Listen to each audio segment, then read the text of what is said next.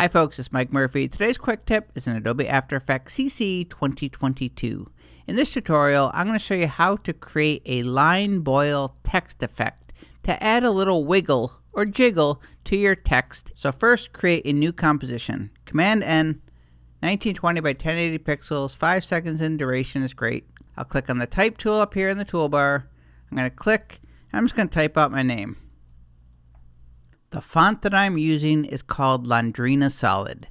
And then to align it to the center, I'll tap on V for the Move tool. I'm going to come up to the Align panel, and I'm just going to align this text to the center of the composition.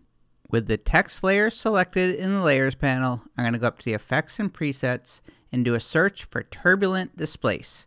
So T-U-R-B.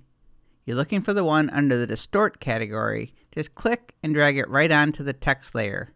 With the type layer selected in the Layers panel, go up to the Effect Controls. For the amount, I'm just going to click, and I'm going to change it from 50 to 10. For the size, and I'm going to change this to 6. Then I'm going to twirl open the Evolution options. I'm going to press the Option key on a Mac, that's Alt on PC, and click on the stopwatch next to Random Seed. Now we're going to add an expression so we can actually animate this turbulent displace effect.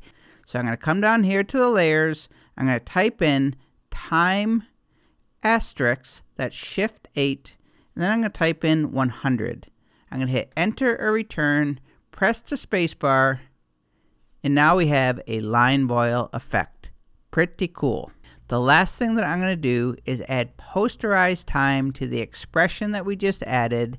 This is going to allow me to slow down the frame rate to give it a more stop motion feel. If you already closed down your layer, you can twirl everything open. It's under the Effects for Random Seed. You'll find your expression. Or a little bonus tip, if you have everything closed, just tap on the letter E 2 times and that'll bring up all expressions.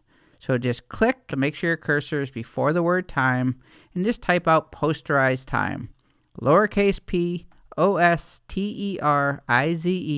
capital T-I-M-E, then open and close parentheses, and inside the parentheses, you're going to type the frame rate. I'm going to type in 4.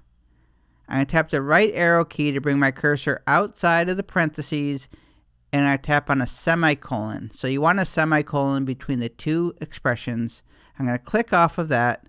I'll tap the spacebar, and that is how to create a line boil or jitter effect on your text in Adobe After Effects CC 2022. My name is Mike Murphy. Cheers.